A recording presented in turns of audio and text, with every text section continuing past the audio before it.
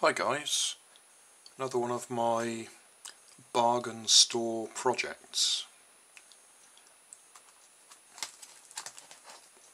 Picked this up the other day in my local bargain store. I think that one was actually called Pound World. Not quite sure how it works. It says reverse beeper, emits a warning beep when backing up. Just stick and go, no wiring. Activated automatically by the glow from the reverse lights. So I'm guessing that there's a light sensitive resistor in there, LDR, light detecting resistor, which detects when a light shines on it. So let's open it and see what we've got.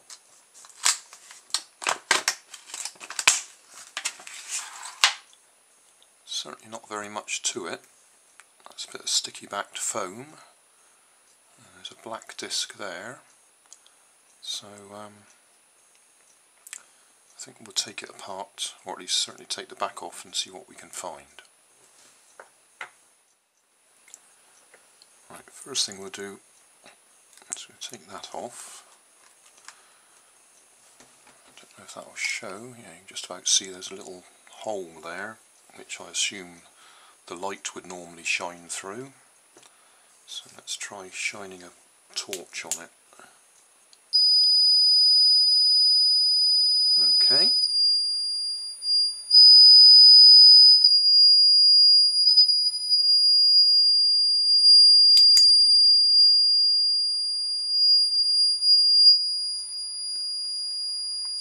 That's a bit of a piercing beep, that's going right through me. I don't know if you can see, there's actually a bit of a red glow in there.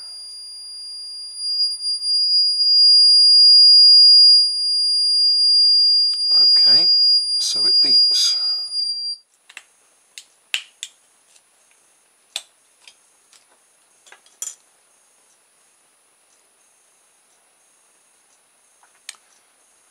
Well, that's going to be an interesting circuit to look at for somebody.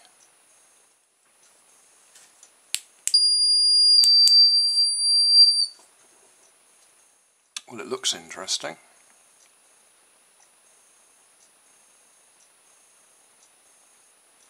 But what can we do with it?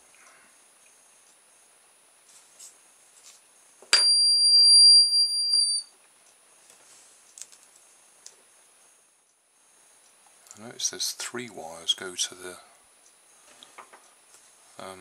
speaker, so I wonder if it also works as a microphone, because it seems to stop when I tap it. Right, I've bypassed the little button cells and connected it directly to an external battery supply just to make life easier for me.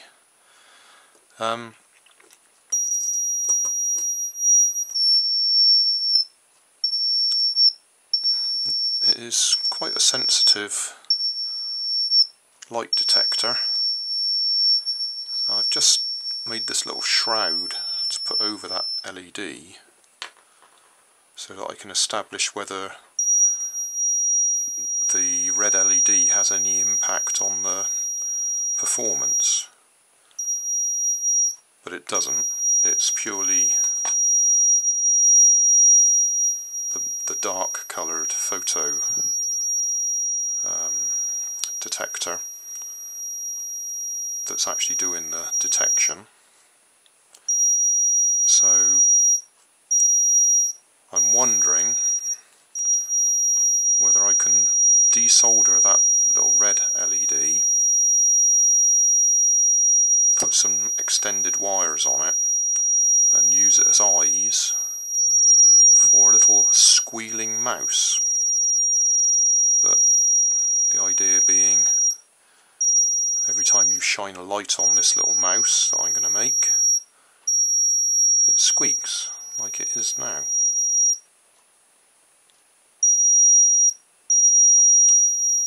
That's my thought at the moment. What I've got to find out is whether I can desolder it without completely destroying the circuit board. Okay, that's a fairly delicate piece of soldering. If I just put the batteries back in again. So there we go. Got my LED there. Taken off the actual circuit.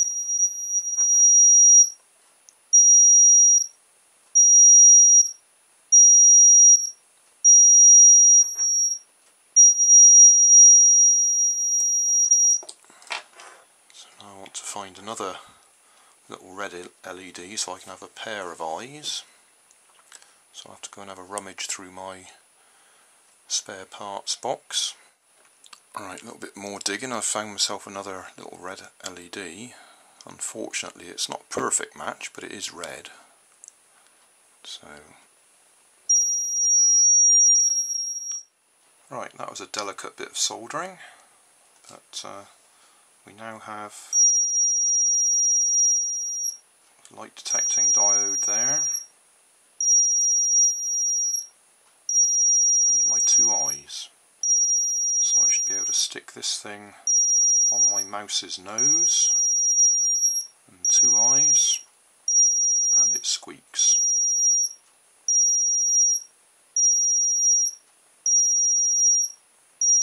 This is a lot of work, but I'm just doing it for the fun of it. I'm sure you could actually buy a mouse with a light detector on it that would squeak anyway, but the purpose of the exercise is to hack something into something it wasn't designed for.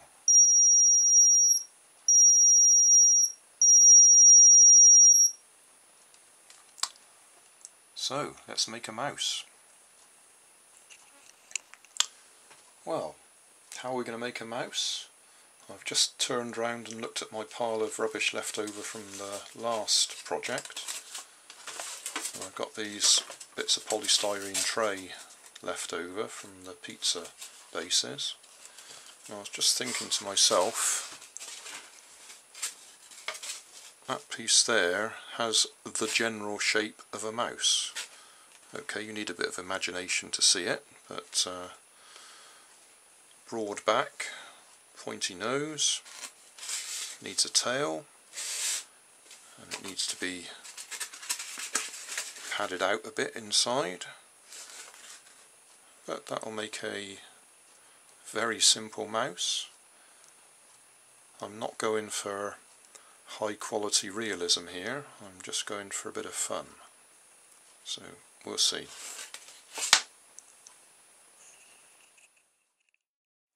Right, that's the basic shape coming together.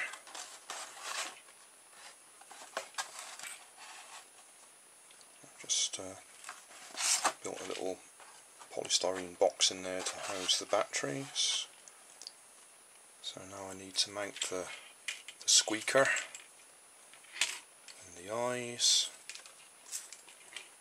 and the light detector, and make a tail for it of some sort. And I might put some feet on it, I'm not quite sure. Coming together anyway. Okay, there we are, there's the finished article. Let's see what we can show you. The entire body is all made out of polystyrene pizza base trays. I've got the battery in there, I've got the beeper in there, see the wires I've used to extend the leads. So we've got our eyes on the front and the light sensor in the middle there. So if I shine a light directly on it,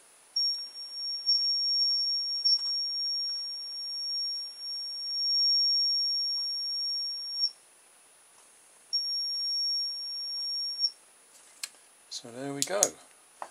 That's a rather complicated way of making use of a reversing beeper, but that was quite fun in the end.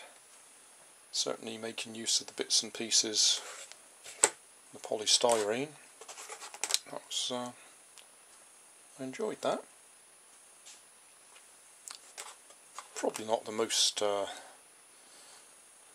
useful use for that beeper, and it did get rather complicated having to extend all the wires and that, but there we go.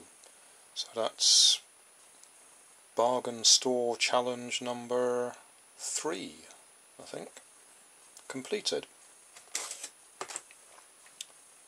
A £1 beeper converted into a light detecting mouse, or at least one that flashes its eyes when you shine a torch on it.